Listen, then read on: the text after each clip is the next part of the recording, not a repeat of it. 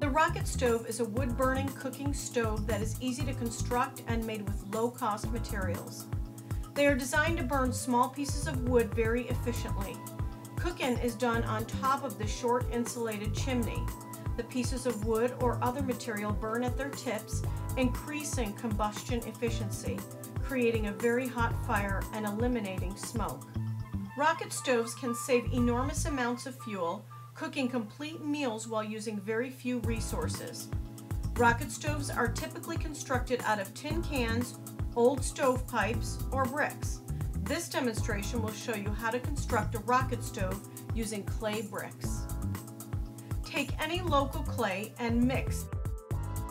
Fill 6 empty molds with the clay, dry them out, and then fire them.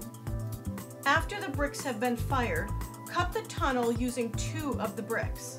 Cut an identical notch from one end of each of the 2 bricks. These notches will match up to form the tunnel when the stove is assembled. Lay out all 6 bricks into a circular pattern. Lift 1 brick at a time, matching the angled sides. The bricks with the cut notches will form the tunnel at the bottom when they are all standing. Next, take baling wire and wrap around the top of the stove, twisting the wire closed with a pair of pliers. The wire will hold the stove together. Wrap another piece of baling wire around the bottom portion of the stove, just above the tunnel. Twist the wire closed with a pair of pliers. Next, you'll need to make a metal shelf to insert into the tunnel. The fuel will sit on top of it. Using branches, twigs, dry grass, small wood scrapes, or just about any small combustible material for fuel, light the inside ends of the fuel and place them onto the shelf. As they burn, push the fuel inward so the remaining balance of the fuel can burn evenly.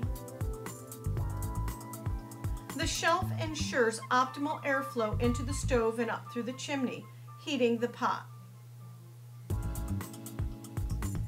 Place rock or clay elevators in 3 spots on top of the stove. Do not use wood for the elevators. Place the pan of food or water onto the elevators.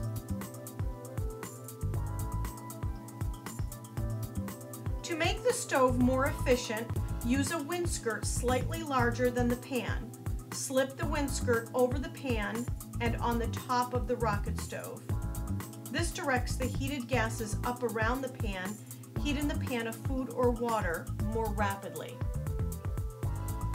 You are now ready to cook with your rocket stove.